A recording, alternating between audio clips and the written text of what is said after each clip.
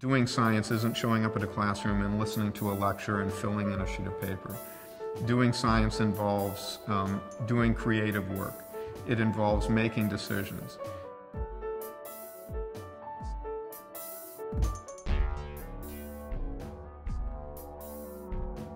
My name is Joseph A. Gardella, Jr.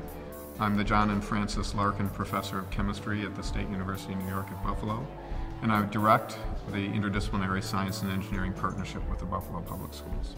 The mission is to improve student understanding of science through improving the resources, the human resources that deliver that. So improving the teachers' knowledge and the human resources to help those teachers implement. The ISEP program started in 2 schools, one K-8 school where we focused on 5th through 8th grade, and one college board school which runs from 5th grade through high school. In 2011, when we were awarded the funding from the National Science Foundation, we were able to expand from those 2 schools to 12. Buffalo is the now 5th poorest city in the United States. The schools have very high needs, low graduation rates, every kind of measure in the current discussion about educational performance of students. Yet we know in every one of these schools there are students that are capable and are not necessarily surrounded by the resources to help them perform. An urban school district, we sometimes struggle with kids coming to school. They have a lot of different responsibilities at home, and we need them here so that they can learn, they can graduate, and one of those draws is something that is a little out of the ordinary. Instead of just sitting in a classroom for 6 or 6.5 hours a day, here they're up, they're moving, they're participating, and again, taking control of their own learning. It's one of the first ventures into a true interdisciplinary program.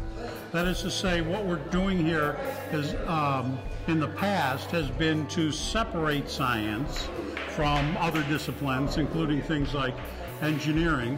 What we're doing here now, instead of keeping one in one corner and one in the other, we're bringing them together and showing the students how these subjects interrelate.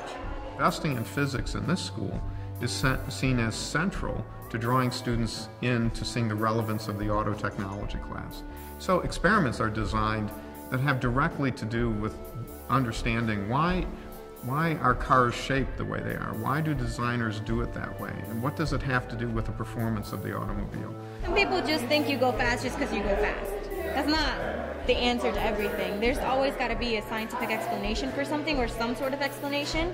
And I think that physics really helps you understand exactly the nitty-gritty of it, what you've learned, what makes the car exactly go fast. It's not just the brake and you just go. It's not just that. There's much more things complex to it to learn. Physics is just different to me because it's something that I never experienced. I don't know nothing about it, and I love learning something new. Later on in life, you might need this, like in college. If you take physics, you're gonna need to take that over, and what you learn here, you can expand your learning experience. The graduate students who work side by side with teachers will learn things about teaching that they would never learn in a university setting because they're in a completely different setting. We're hoping that really improves their communication skills in terms of how do you communicate complex ideas at different levels. And I think it really engages their interest, and that's what we really want to do. We want to captivate their interest at an early age. If we can get the children or the students asking questions at an early age, they're more likely to investigate their questions, and they can do it in a theoretical or practical way. What I want every student to feel is I can be successful at doing science, and my own background and my own interests and my own ability to ask questions are important. They're relevant. And it makes a difference in the other things I do in my education and gives me a passion for thinking about a career.